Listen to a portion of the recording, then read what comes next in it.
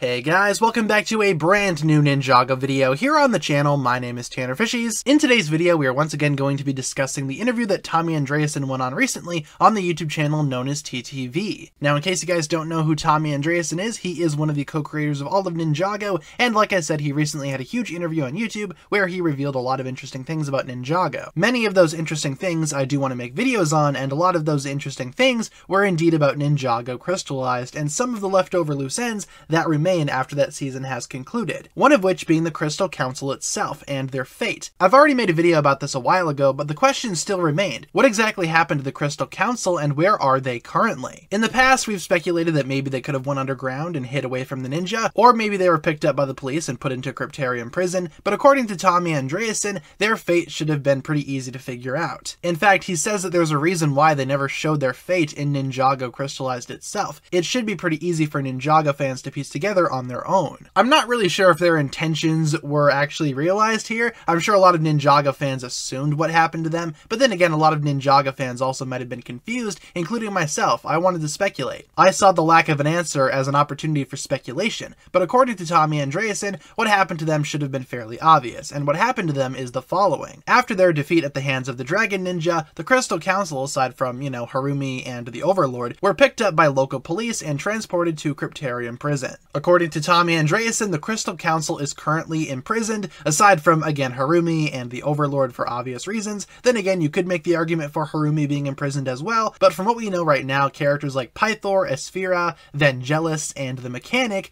are indeed imprisoned. In the case of Mr. F, Tommy Andreasen also mentioned that his fate was pretty much left ambiguous, and Ninjago fans can come up with their own fate for Mr. F. I like to think he was crushed by the billboard, but maybe he survived and maybe he was also placed in Cryptarium as well. Again, that part is pretty much up to interpretation. But the Crystal Council, it's safe to say that they are currently in Cryptarium prison. Maybe we will see them again in the future, maybe not, but I just figured I could make this quick video letting you guys know what has happened to the Crystal Council, because again, that was a question that we were speculating on a while ago. It's nice to have some type of solid answer, and even though we never saw that play out on screen for various reasons, it's good to know where these characters ended up. So with that being said, guys, that'll pretty much wrap it up for my thoughts here. Long story short, the Crystal Council members are currently in Cryptarium prison, which we probably should have expected. Leave all your thoughts down below in the comments, everybody. Hopefully you enjoyed today's video, and like I said, that'll pretty much wrap it up for my thoughts here. Thanks a lot for watching. If you guys enjoyed this one, feel free to like and subscribe, do all that fun stuff, and I will talk to you guys again really soon. Peace.